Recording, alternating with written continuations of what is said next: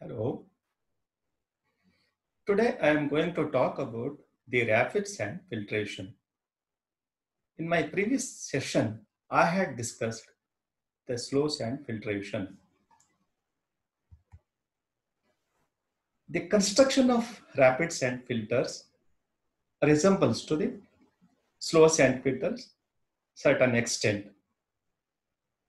The features are like this: enclosure tank, filter medium, backwashing arrangement, and under drainage system. Here, the enclosure tank. The enclosure tank is a smaller rectangular box. It can be placed under the roof because since it is a smaller, generally the depth of this rectangular tank will be 2.5 to 3.5 meter. The surface area is around 20 to 50 square meter. L by B ratio shall be maintained 1.25 to 1.35. The filter media, generally the sand is used as a filter media here.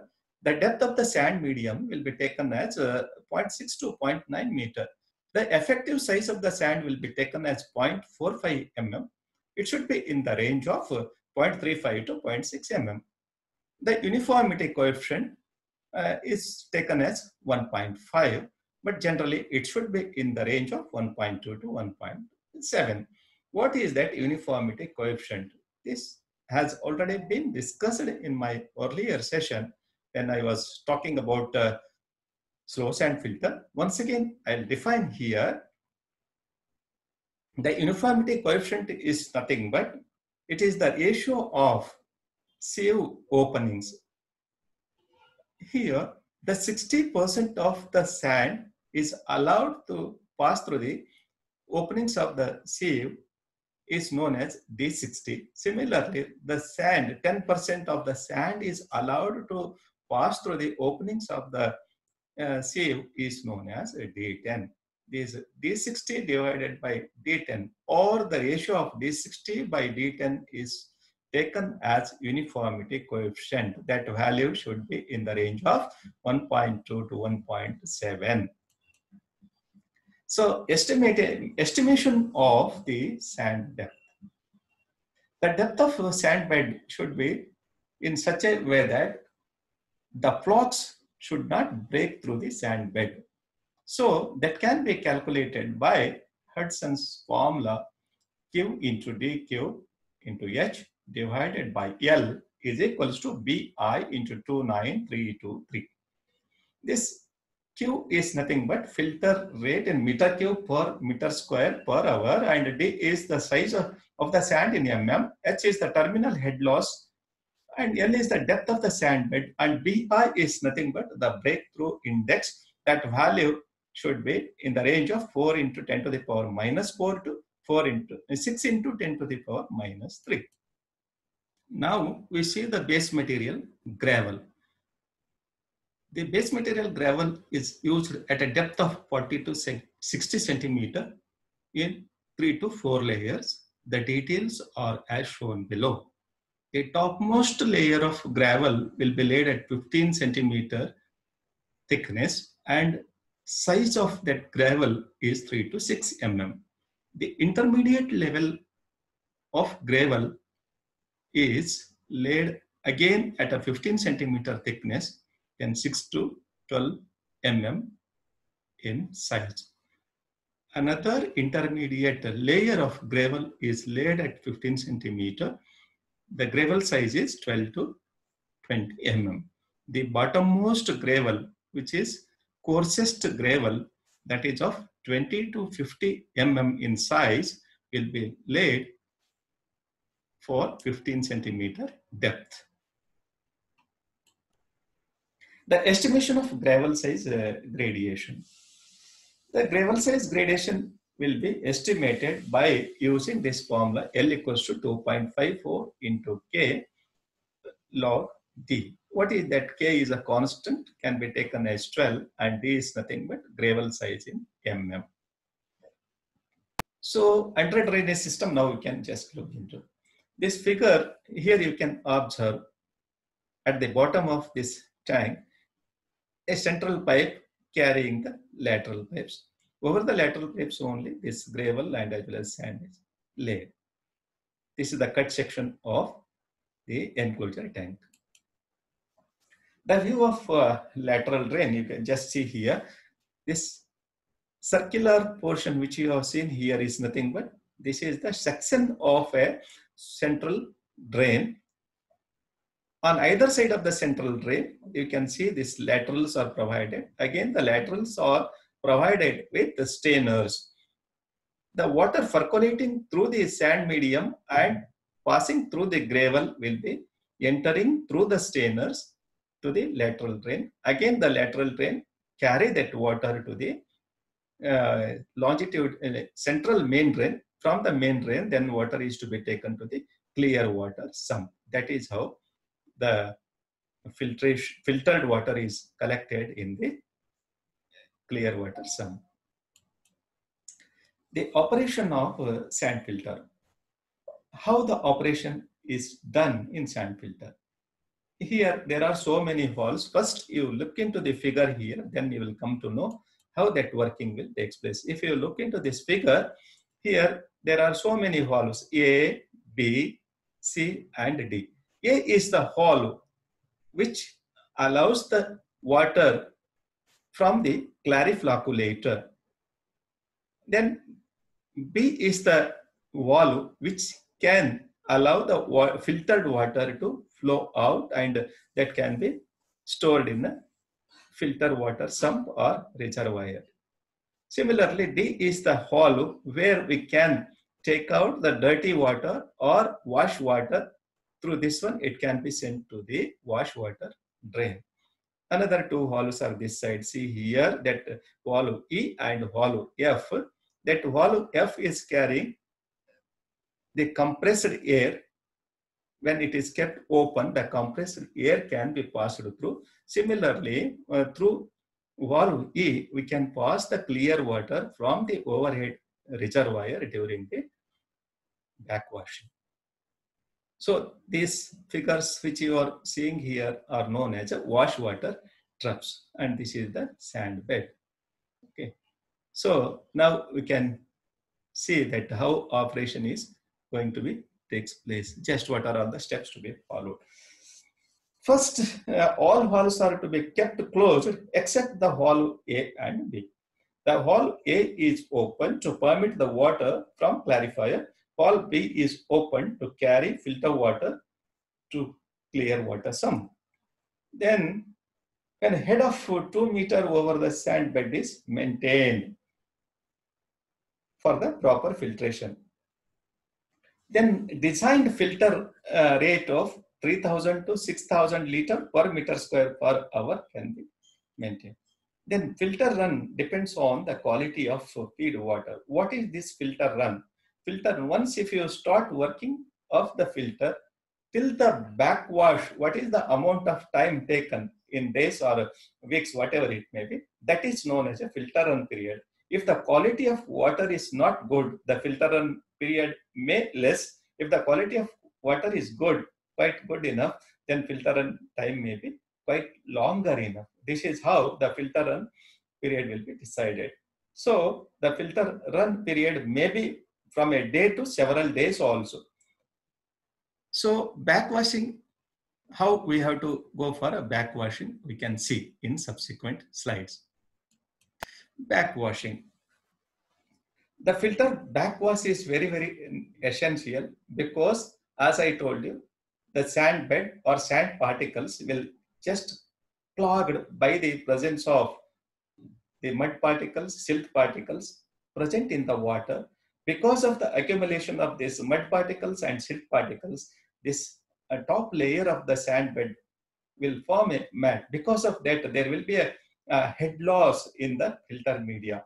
When the head loss reaches maximum limit, at that time we have to go for the backwashing. Otherwise, the filtration is not efficient. Therefore, 2 to 4% of clean water is to be used for the backwashing. So how that backwashing is taking place, just we'll see here. Just go through these two figures. Here, this first figure indicates the filtration process. The water is coming from the inlet chamber and it will be distributed over the sand medium. And through the sand medium, again the water will percolate downwards. And after filtration, then that is coming out through the central drain and get accumulated in the clear water reservoir. But here, in second case, it is opposite. The water will be passed backwards from the clear water reservoir. So, during this case, the bed will be fluidized. What is that fluidized? The media is fluidized or bed is fluidized. What does it mean?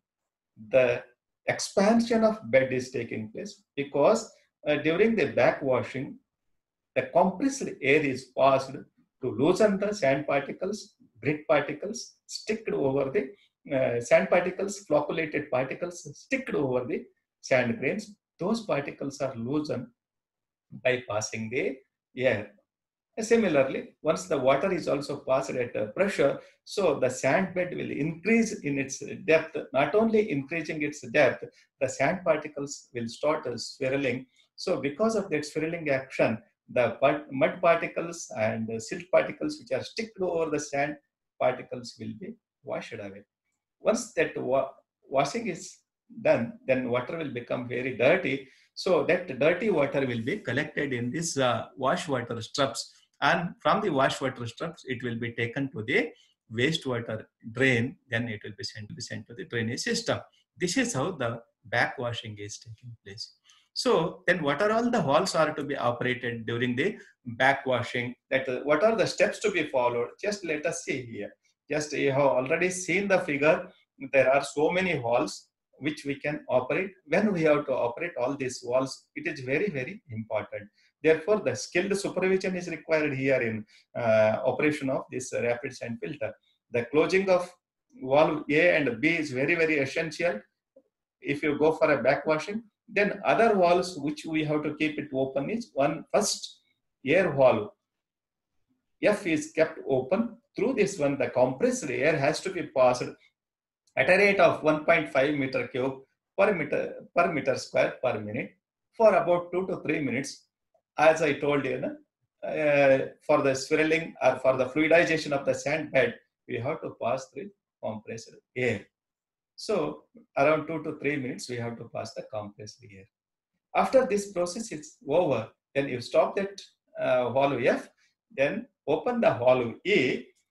Through that, you have to allow the clear water or clean water from the reservoir through the under drainage system itself.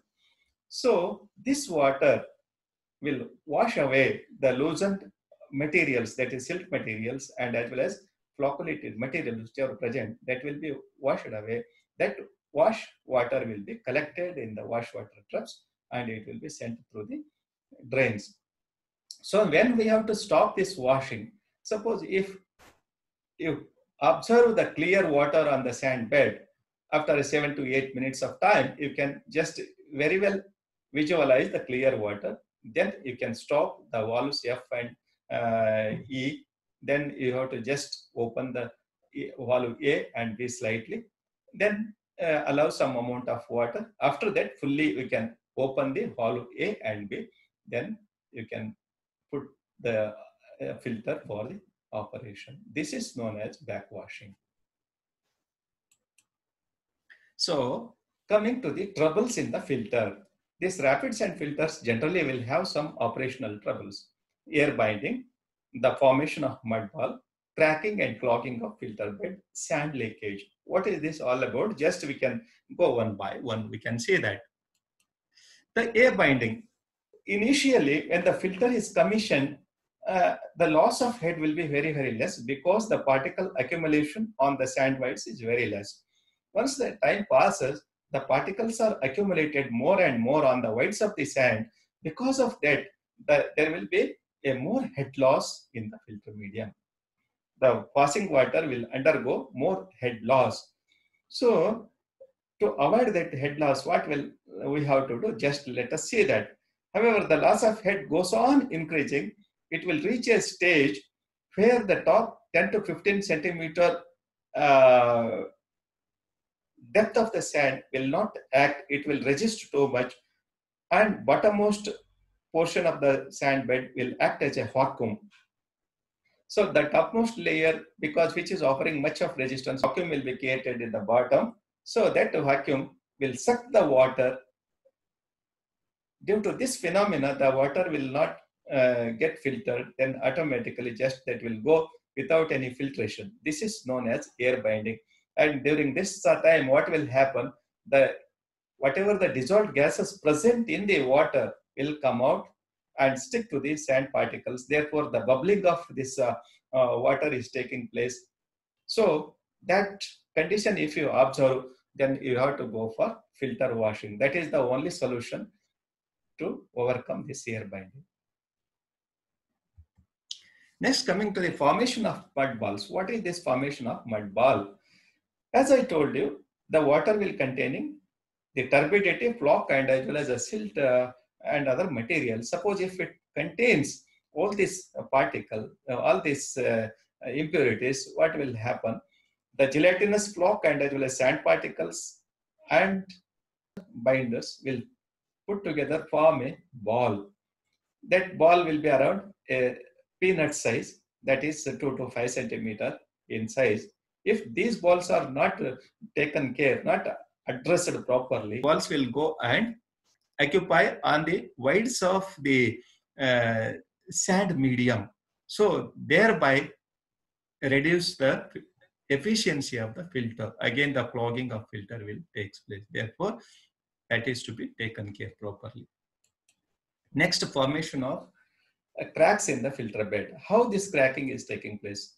As I told you, the mat formation in due course of time, it takes place on the sand medium. If the accumulation of this matter will be more and more, that the thickness of the mat formation will get increased. Because of this, the cracks will be developed near the walls of the enclosure tank.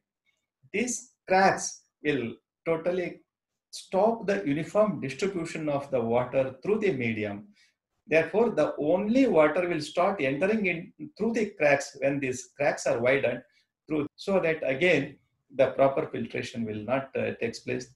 Therefore, these things can be overcome or avoided by means of washing the sand, or otherwise replacing the damaged sand, or washing with caustic soda. All these remedial measures we have to take to avoid the cracking up and as well as a mud ball formation in the rapid sand filtration. Then sand leakage. What is that sand leakage? As I told you, during the backwashing, we have to pass the compressed air, and also we have to pass the clear water through the under drainage system. During this period, if the velocity of the water flow or compressed air is not regulated properly, the gravel material will be dislodged. They will get disturbed from their position. Due to the dislocation of this gravel particles, what will happen? The sand will enter into the filtered water. Therefore, to avoid that one, we have to properly place the gravel on its place. This is how we can avoid the sand leakage. Thank you. If you have any question, you leave your comment. I can answer happily. Thank you.